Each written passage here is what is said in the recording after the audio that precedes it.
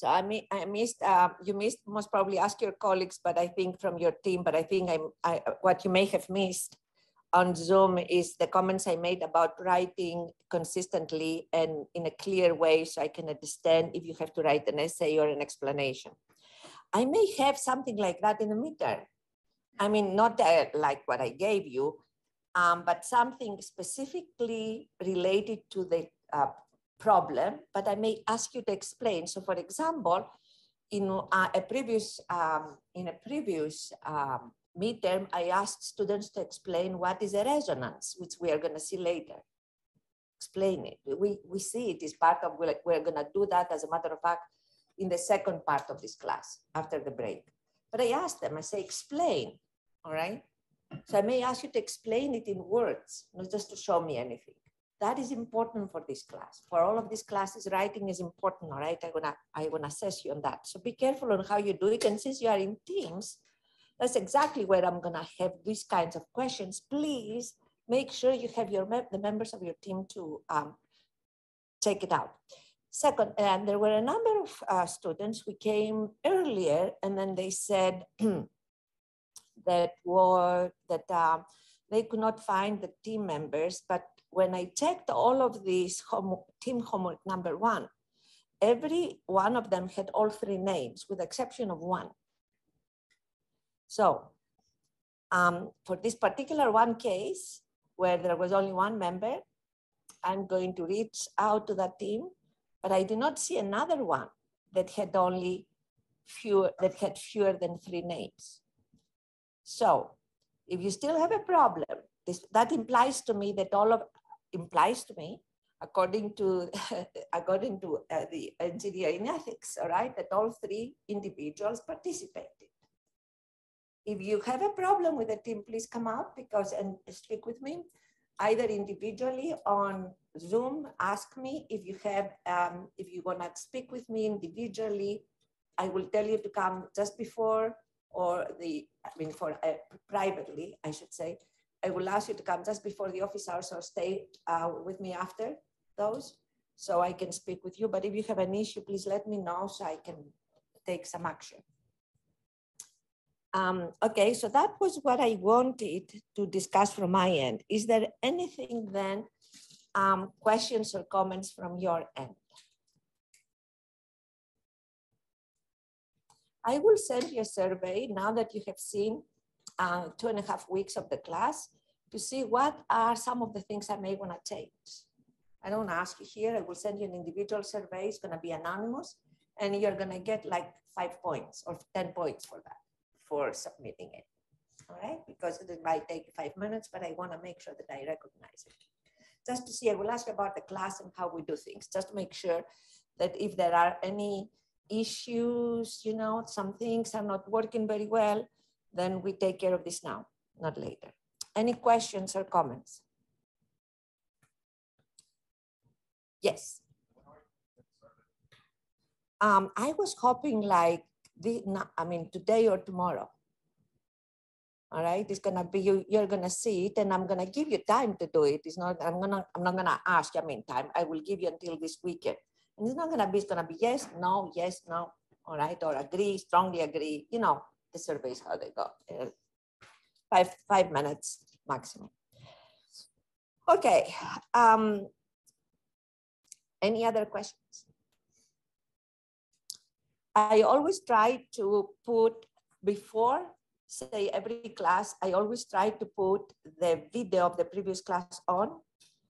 I cannot do it the same day sometimes because I have other things to do, both for the department and for my research group, all right? I have graduate students, I have a postdoc. We have to fix the lab. By the way, that I need to make an announcement. We have a lab of 4 different rooms that we are going to make it into a very nice lab for, it's not gonna be for electromagnetics, but for sensors and systems, which is electromagnetics is an important part of it because radio, for example, radar, all right, they're sensors, even LiDAR that uses a laser. Those labs, those 4 rooms, we were supposed to fix it 2 years ago, but because of COVID, and then because of the issues we had with the bad weather last year and the building Weisenberger. The building was closed until July. We started in July making those changes. We are recruiting a manager for the labs.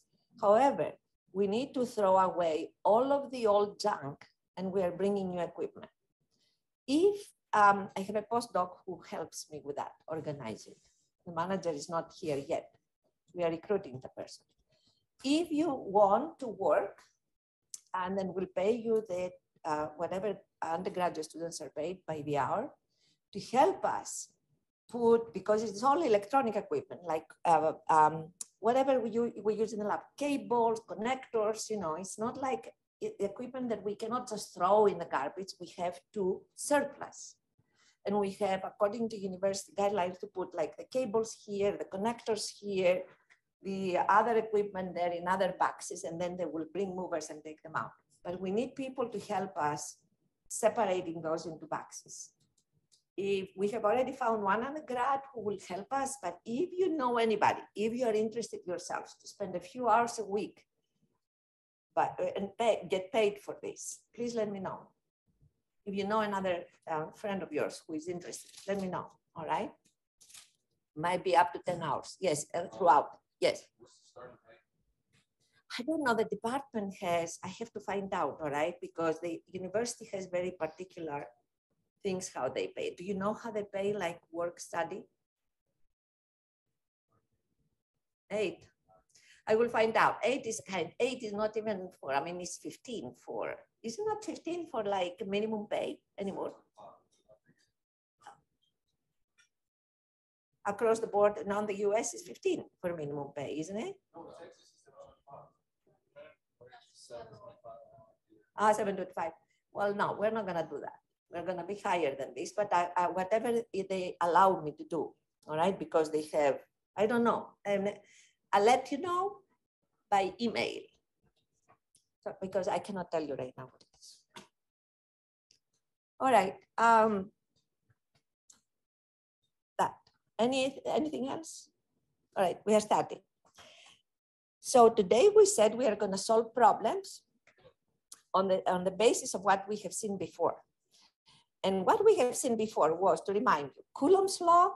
You remember this circle that I made maybe I did not make it here, but what I wanted to remind you is that we found Coulomb's law. We did not find it. Coulomb found it. So we talked about Coulomb's law.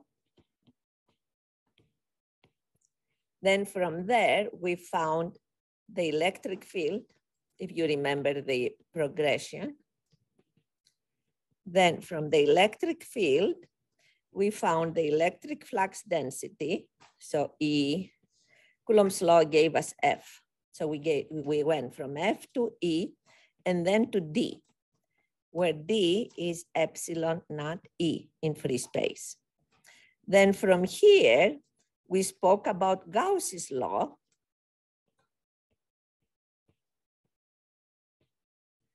And then from here, from Gauss's law, you can prove Coulomb's law. All right?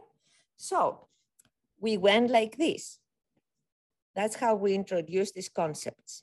It's like a circle because everything is connected. It's not like Gauss's law and Coulomb's law are at conflict. All right?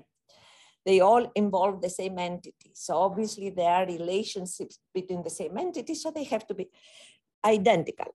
There is another way, because they are on this circle is also can go like that.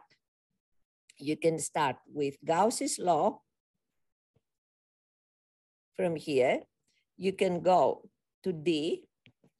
From Gauss's law, you can, of course, which involves D and Q. Gauss's law is this one,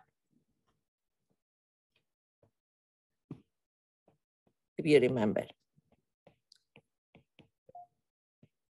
From there, you go and define E from DE, all right, E. From E then, you can prove using Gauss's law that F, which is QE, all right, is given by Coulomb's law and so forth. So what I wanted to tell you is that these entities, these three entities, which is force, which is QE, as you can see, the electric field, which we define from force, the displacement, electric flux density, which we derived from E, and then Gauss's law, they're all connected. So you can either go from F to define E, then D, or you can start with D, define E, and then go to F, but they are all interconnected. Now, why do I make a deal about this? Because we use either Coulomb's law or Gauss's law to solve problems, all right? When do we use one versus the other? Ideally, you can use both of them, but usually Coulomb's law tends to be more complex mathematically, all right? And Gauss's law always tends to be simpler to use if you have symmetries in your, and that's what the problems are going to show you that we are going to solve today. So today we are going to solve problems using various sources, and we are going to start with sources that have symmetries to see how we are going to use Gauss's law. All right, always a source with symmetry, please use Gauss's law. Okay, so now we start, and I say here, spherical volume charge. Okay, so it's a charge, and now I need to also remind you of these definitions that we've seen last time, Monday. So far until, Monday, we also talked about the point charge, all right? But now we are talking about charge distributions. We are talking about charges that distribute. They're not just point charges where we superimpose, as we saw in an example. Now there are truly distributed charges. To be able to deal with these charges, we use the charge densities. And you have here the three of them: line, surface, and volume charge density, okay? Which we talked about this last time. So now, as it says here, we have a spherical volume charge. What does that mean? It means, as it says here, that we have a charge that distributes evenly. And see the evenly here that I say is important. That is important. Why is that important? Because I give you the charge, the total, and I tell you that it's distributed. Unless I tell you how it is distributed, you don't even know how to develop a charge density. Is that right? So the easiest way to do it is by tell you evenly throughout, and then from the charge and the radius, therefore, of the sphere, I can find a charge density. Okay? So this is what I do here. The charge density, and it's a volume charge density because it is a volume, a spherical volume. I divide the charge by the volume of the sphere, and then you see how much the charge density is. And you see it both in its value, of course, and the units, all right? You remember we'll have both of them. I stopped that here, so then I can solve it in real time and you will see. And of course, I have already this presentation done, but I wanna do it in real time. So now, we take this sphere, all right, let me do it here. In fact, that's a different problem I have started. So, we take this sphere, all right, that has the charge in there. And in fact, I'll put the charge in here rather. I'll do it a little thicker here. Yes. Yes. I'll post the notes. So no problem with that. But I would like to do it by hand because it gives you time to absorb what I'm saying, as opposed to going quickly through my notes. All right, so I want you to, it slows me down and so you can follow.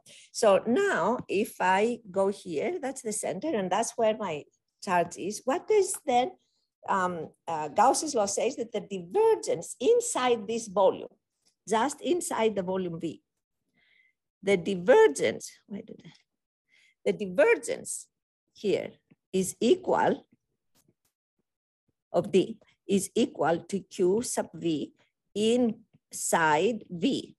And how much is outside? Outside, and every point outside of the volume is 0.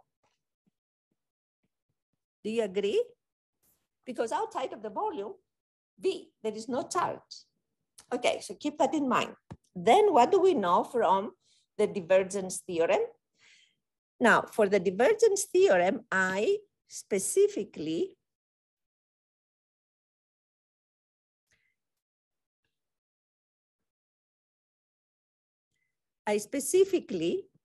consider this surface S.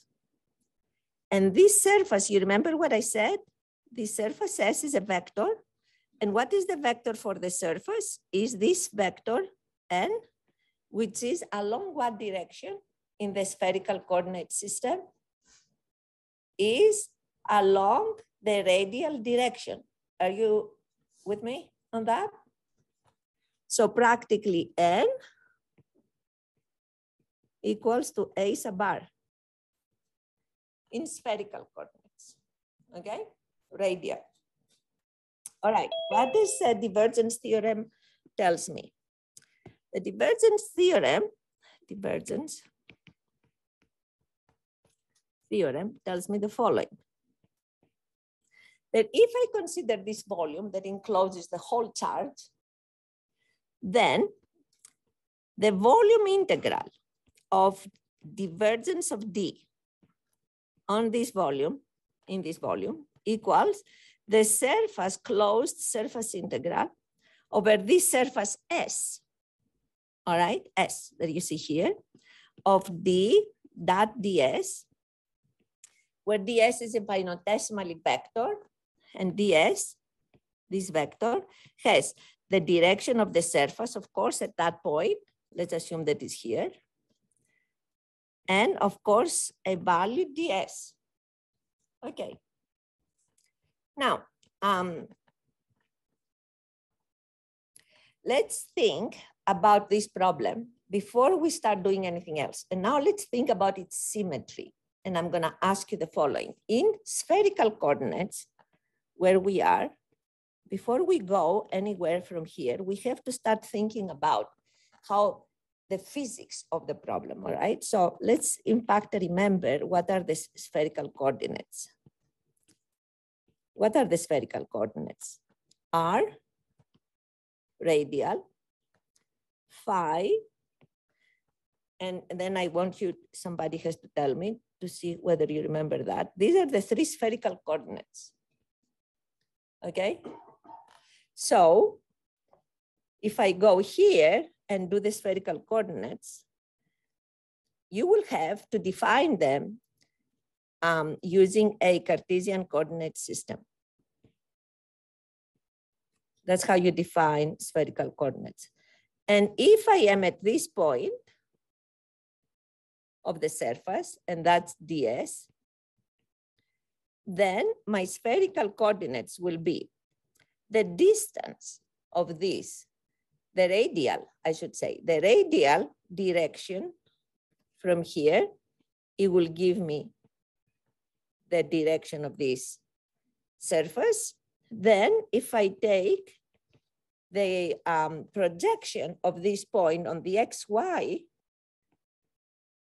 system is gonna give me phi with this direction, phi from the x-axis, and then theta with this direction from the z-axis, all right? The directions for the angles are important because these are coordinate systems. The direction for phi is important because that means that it goes around like counterclockwise, all right? It goes like that. And the direction for theta is important because it goes from z up, down. So you need to remember the directions. So what is the, for a point on the surface of the sphere, the AR direction is the radial that connects the center of the sphere with the point. The phi direction is exactly at that point, the direction of this arrow you see here. It's going to be along that direction. And the phi direction is going to be exactly at that point, this. And then the directions will be, so practically, I don't want to say more of this, just go and remember those from your, all right, spherical coordinate system, because we can take a long time and we're not going to be able to solve too many problems. But just to remember the coordinate system. Okay, why is that important? What did we say? We remember you said, I said that it has spherical symmetry. What does this really mean? Mathematically, we said it, we all understand it. What does it mean? If there is spherical symmetry, D, it varies with what? Means that everywhere I turn the sphere around like this, anywhere, I see the same thing. Does that mean that to you? Spherical symmetry means that any way I will take the sphere and I change it, I will see the same thing. Okay, what does that mean that I see the same thing? What D, for example, is a function of what in that case? 4, let's see only what, first of all, what function of it is going to be. Is it going to change with what of the 3 parameters? R, theta or phi? Any one of them? All of them? What do you think? Just R, exactly. So this is going to be only a function of R. All right, and of course, R is a vector because it goes, but it's going to be only a function of that.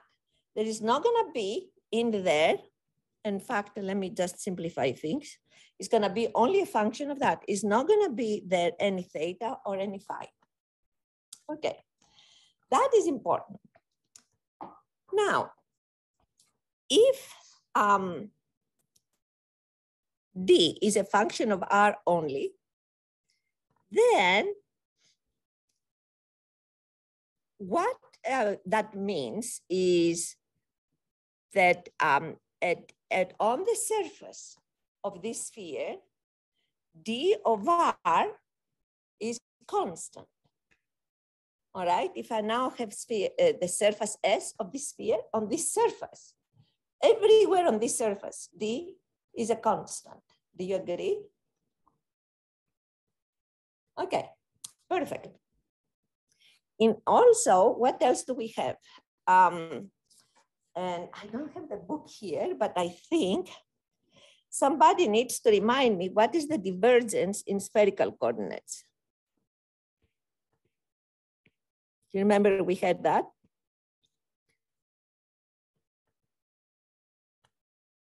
Okay, I'll tell you where we had it. We had it. So that's how you're gonna solve your problems. If you go to the first lecture, here, let me see, homepage. All right, if you go to the first, to this, the first week. The first week I had there, in fact, the second week, I had vector properties, scalar vectors, and also I had vector operators. So if you go to vector operators, which is in your notes, there is, I have all of these expressions, all right? So if you don't have a book, and if you're somewhere away, then you find the divergence operator in 3 coordinate systems. Okay, so here we are going to have the divergence of D, just to remember, is going to be 1 over R cubed theta theta r, r squared, and that's d r only, because the other ones, they don't have, they are derivatives of theta and phi. So practically that's the only thing. However, you don't necessarily have to bother with this because we have the divergence theorem, all right? So the divergence theorem helps you avoid all of these things that you may need in other problems that you may solve. So even if I have that, I don't necessarily need it for now. So I will just put it aside and just remember it for your convenience. So this one is constant. I need to remind you, constant on S. Okay. So now I'm going to the divergence theorem. And divergence theorem tells me that, first of all, from Gauss's law, we have what? The divergence of D equals Q sub V, as I told you up here, inside the volume, and Q sub V outside. So if I take the volume integral of this, it's gonna give me what? That first front side of the divergence theorem is gonna give me that this one is gonna be the volume integral here of this charge density. But if I take this charge density and I take the volume integral of that, what is gonna give me? By definition. Yes, it's gonna give me the charge, Q. So now I have that. So this is 2. So from 1 and 2, and 2, what do I have? That surface integral of D dot ds is equal to Q. Okay, so also because of spherical symmetry and because ds is equal to a sub r ds, what that gives me is the surface integral gives me the d r, okay? ds is equal to Q. What that gives me is the D, since dr, d sub r is constant on the surface, as we said before, that then tells me that this integral, excuse me,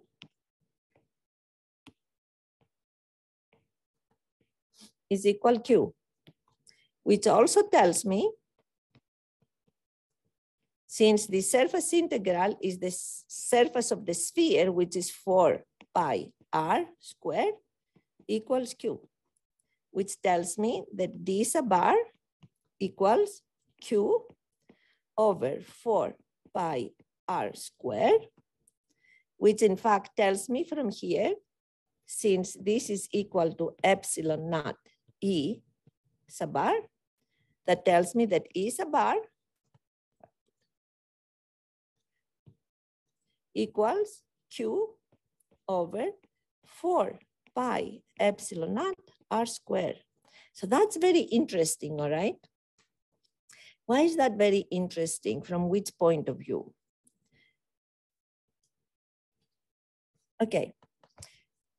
When you go, your Q is inside the sphere but distributed.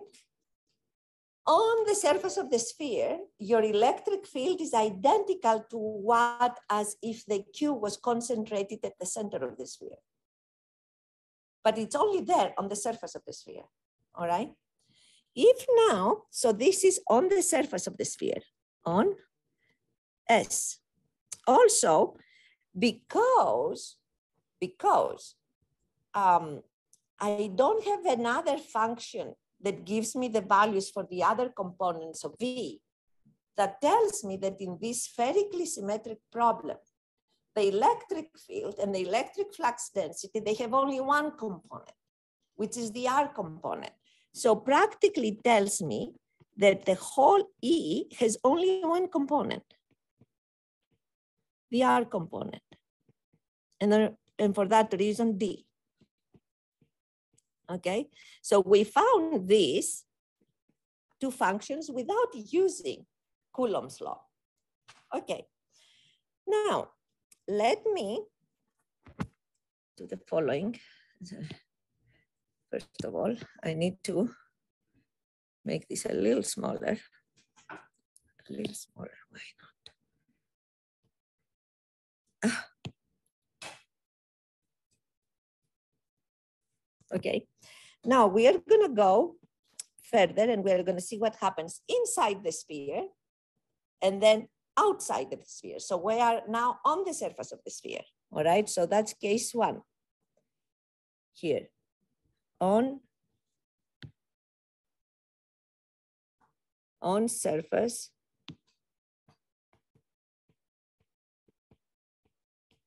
S.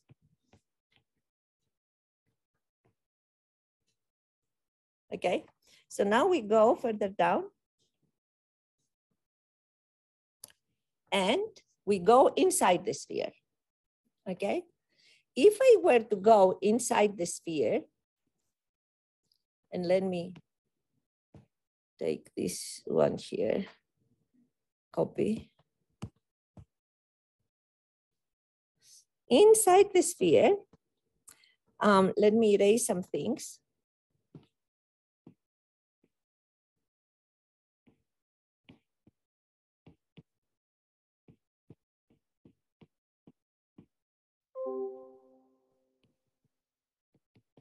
Okay, this is the charge.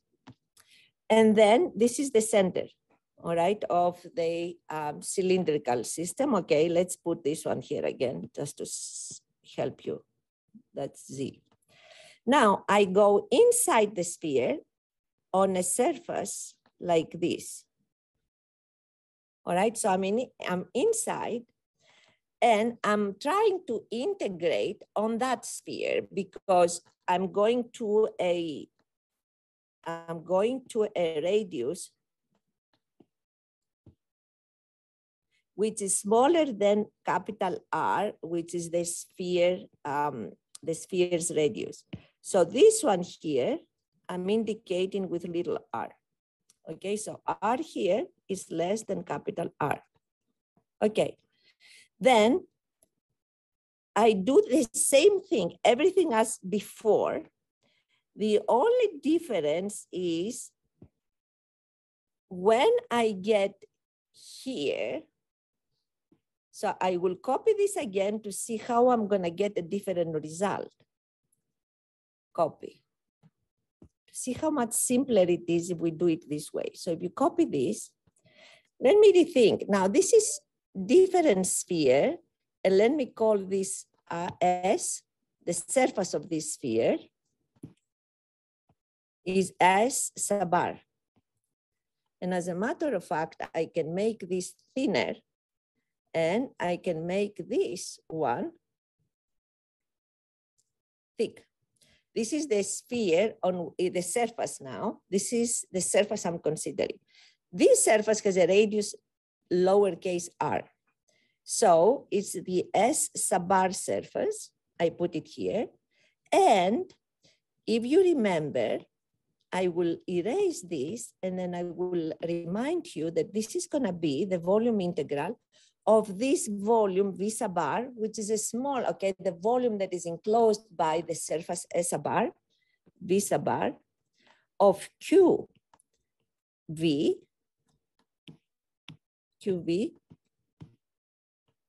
dV.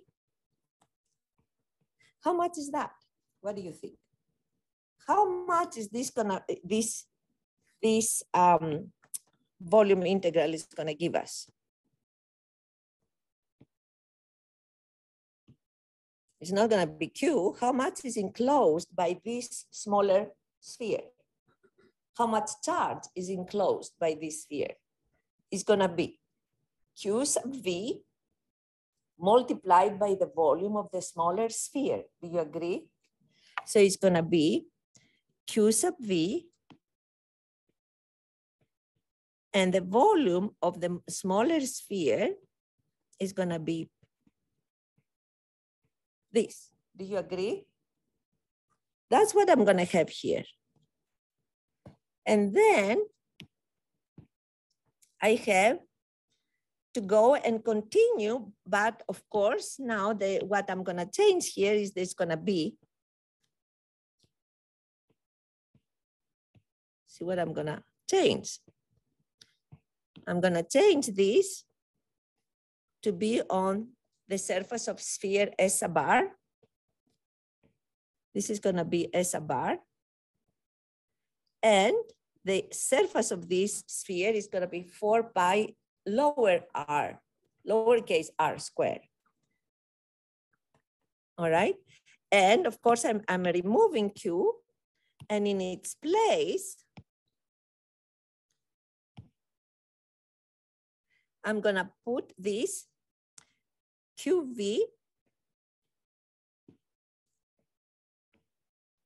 times 4/3 pi r cubed, which in fact is going to, I will put here, it gives me eventually an electric field, because this is nothing else but epsilon naught ER, just to remind you, is giving me Q sub V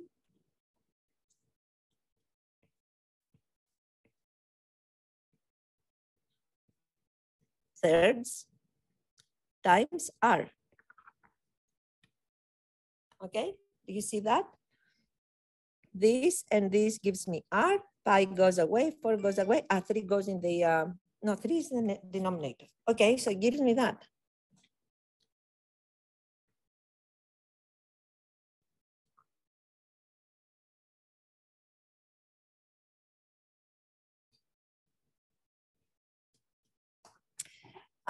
It's 4 pi R.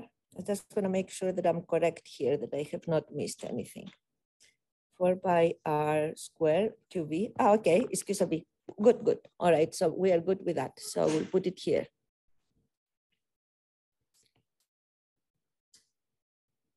Okay. Yes, thank you. All right. Now, if I go back to what Q sub V was, okay, then we will see later. You can go back to what Q sub V is. Let me in fact do it here. Q sub V. Q sub V, if you remember, was Q divided by 4 pi R, 4 pi thirds R cubed. All right. So if I plug this in there, so 4, say, and 5, I have that E sub bar is gonna be Q 4 pi over 3 times 3 epsilon naught R cubed, and then you have R. All right, so here, what I have is that it's gonna be Q over 4 pi epsilon naught, and then it's gonna be little r over R cubed, well, where the capital R is the radius of the surface of this charged sphere. Okay, so this is 6. Then you can do a similar thing, which I would like you to do it on your own. I will have it in my notes, where you expand the sphere and you go outside of the volume. All right, in fact, I will just tell you how much it's gonna be. What I wanna do? I wanna do this one here. Here. okay? So maybe I will take that. How much time do we have? We don't have too much time. I will just take this for a moment. Copy. So this is outside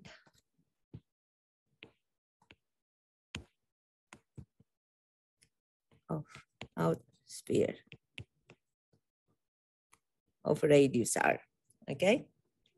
Just so you remember.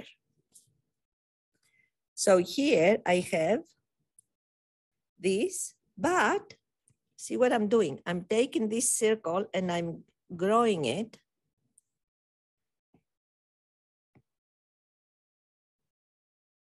So this radius becomes the outside radius, and I will call it r prime, okay? So it's bigger than r. R prime here is bigger than r. And I do the same thing. But when I do this, I will do the same analysis as here. All right. Let me do this. This one, this. Copy. And then go outside. Paste. So when I go and integrate on a sphere outside of the dielectric volume, then what happens to this integral? You remember we have here the volume integral of Q sub V over the new volume here, V prime. How much is this gonna be? You need to remember, my sphere is here, all of the charges inside the sphere, and I'm integrating on a surface around it. Do I have more than capital Q charge, or I have the same? I have the same because the total charge is Q. Even if I go outside on a huge surface and I integrate, I still gonna find Q.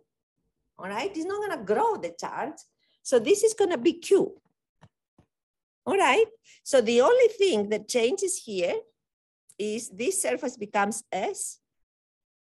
This one becomes R prime S.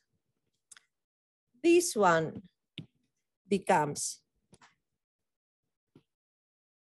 S prime, R prime, Q there. So practically, okay, we'll see how this goes. R prime, S prime here. Excuse me, that should be.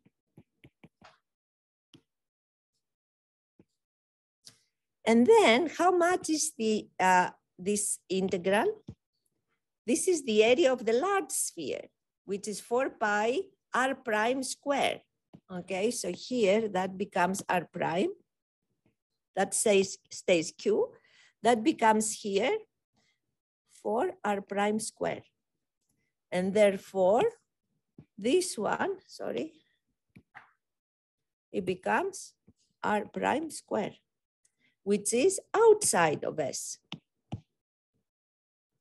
Okay, so now we found the electric field. And if you plot the electric field from the inside of the sphere to the outside, if I were to plot that field, this is E sub r from the center of the sphere, which is radius, this is radius, from 0, it would go like this, and then it will stop here to the maximum value for R, and then it goes like that. That's how the field goes. Inside the sphere, at the center of the sphere, we'll discuss that to think of, I want you to think about this physically. At the center of the sphere, the field is 0. And you may think, what the heck? I have a 0 field at the center of the sphere.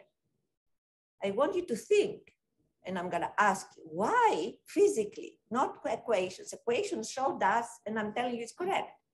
It shows that at the center of the sphere, the field is 0. And I want you to think about this physically, why the field is 0.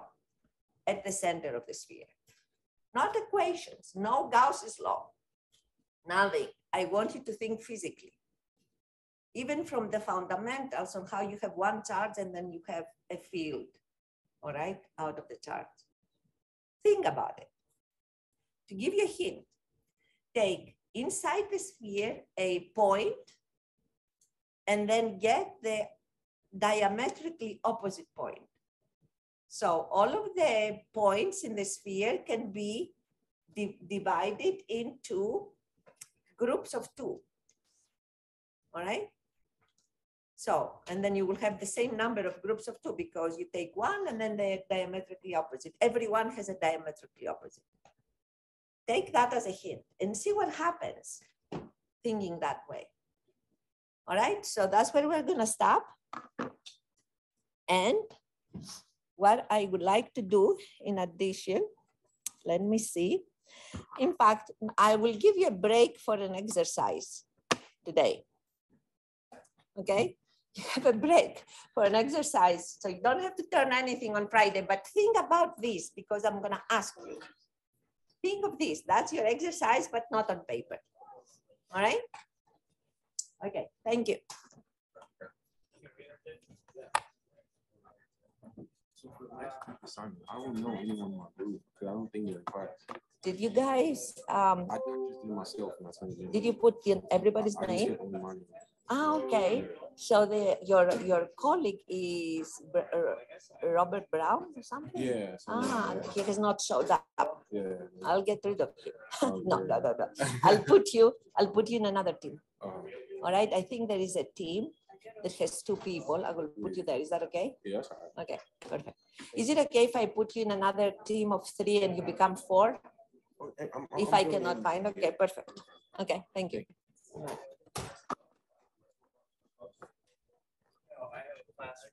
Hi. So I emailed you the other night.